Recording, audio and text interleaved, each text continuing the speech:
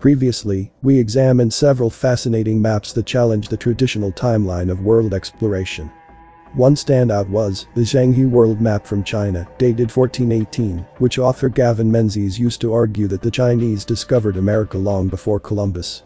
Academics often dismiss this claim, asserting that America was discovered in 1492, but this argument reflects circular reasoning. Interestingly, the map shows California as an island, aligning with Native American legends. We then delved into the advanced map-making techniques of the past. For example, the Cantino map from 1502, alongside a modern map, demonstrates an impressive level of accuracy for its time. The Piri Reis map from 1513 showed South America and an ice-free Antarctic with meticulous detail, hundreds of years before their official discovery. The rest of the world map is missing, leaving some mysteries unsolved. Another remarkable map was the Pisagano-Portolan Seafarer's chart from 1424, which displayed the Atlantic Ocean and its islands with surprising precision. It accurately outlined the Canary Islands, Madeira, and the Azores, debunking the myth that these maps featured mythical islands.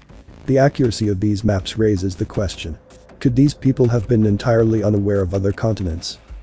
We also touched on the limitations of maps post-Columbus, which seemed to regress in detail. These cut-off maps were likely designed to mislead the non-elite about the known world, ignoring the contributions of ancient explorers like the Norse, Egyptians, and Phoenicians, who had long navigated the seas. And then, we explored speculative evidence of pre-Columbian knowledge, including maps suggesting that Antarctica, Australia, and the Americas were once part of a unified landmass. Anyway, this is part 3 of the series, the final part. If you feel like you've missed anything, check out the previous videos, the links are in the description. I recommend watching them all to get the full picture. I hope you don't get bored. So, without further ado, fasten your pants and let's get started. 9. The Hindu Maps. This is an ancient Hindu map, claimed to have been in use for thousands of years, depicting the 4 corners of the world. In the western corner, we have Setamala, which happens to be the ancient Mayan name for one of their regions in Central America. The town of Sechamal, or Chechimal, can be found at the southern tip of Mexico, exactly at the center of the American continent. Too speculative? Maybe. Maybe not. Maybe Earth did look more orderly, being surrounded by circles, as seen in Ptolemy's model. The map is from the 1883 book, Researches into the Lost Histories of America. From this book, I quote, "The Japanese have maps. They are constructed in the most simple and unscientific manner, without spaces for oceans, and with rivers unnaturally large, but they are not so badly drawn as to make the identification of countries impossible. These maps are remarkable, as exhibiting the coastline of the land, now known to exist, at the Antarctic Pole. In fact, they have that coast well defined all across the Southern Ocean, as if the Japanese navigators had penetrated further than modern British sailors. These maps have America as largely and as well delineated as the lands of Asia and Europe. Where have these maps disappeared to, I wonder? The form of the map proves the Hindus to have had the most imperfect idea of the art of map construction, but the contents of it equally show that they must have had a very extensive knowledge of the whole world. The antiquity of the map is proved by the nomenclature of the countries. The Hindus are in possession of great geographical knowledge, and their books are replete with ancient histories in a mythic form similar to those of Greco.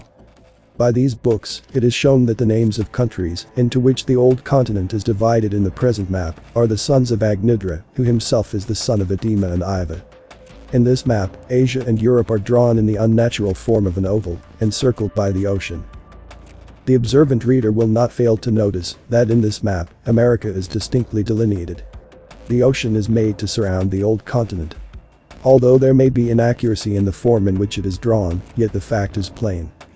The ocean, here represented, comprises the Atlantic in the west and the Pacific in the east. Africa is here mentioned by name and must be comprised in the oval, so that the geography is not incorrect. Beyond the ocean, there is another land which surrounds the ocean. Of course, that is America. In a map formed upon the construction of a dish, which is the form in which the maps of Herodotus and others are drawn, the geography is perfectly correct. This encompassing land has a chasm in the west. The chasm does really exist. It is the Caribbean Sea and the Gulf of Mexico, which divide the two great insular continents of North and South America and serve as an inlet of approach to both. But the actual identity of this land with America is seen by the name which is given to it and the character said to inhabit it. It is Suvarna Bhumi, or the land of gold. In the geography of India, Suvarna is joined to Swetamdvipa. They are said to be two parts of one whole. This Swetamdvipa is a very important place in the Indian history and antiquities, as will afterwards appear. Now Vishnu is said to preside over Swetamdvipa, so that Swetamdvipa must be a part of America. In the Asiatic researches, Swetamdvipa is always called the White Island in the West. Under these circumstances, it is plain that Swetamdvipa and Suvarna are Hindu names for North and South America. Then, the reader will notice that this land is called the land of darkness and that it is full of waters and the abode of the great spirit Vishnu. In this epithet appears the exact name which the North American Indians invariably give to their god. In a later part of this work, it will be shown that the blue and water god, Vishnu, is an impersonation of America. On the whole, the teaching of the map is too plain to be misunderstood. America is distinctly delineated in the oldest Hindu map. 10. A map showing Atlantis. The final map of this video is a spectacular misfit. Then again, maybe not. It's said to have been drawn in 1518 by Pietro Capo. Who saw the world like this in the 1500s? Nobody else. It contains items that remind me of much earlier maps. The way the mountain ranges are drawn, as orderly, artificial-looking fortresses, is similar to maps from the 1000s and 1100s. There's a huge landmass in the Atlantic. Do you remember my video on the Mirror Moon map? The moon map says there is a landmass at this exact location. Could this be Atlantis? Conclusion. The mainstream teaching about the discovery of America is hostile to human reason, sentience, and ability. It frames humankind as dumb. They were too dumb to cross the ocean, they were too dumb to draw accurate maps, they were making stuff up in their maps. For tens of thousands of years, humans were confined to a small part of the world and never ventured beyond.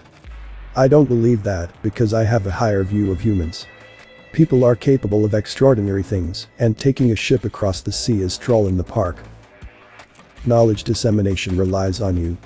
Share this video far and wide.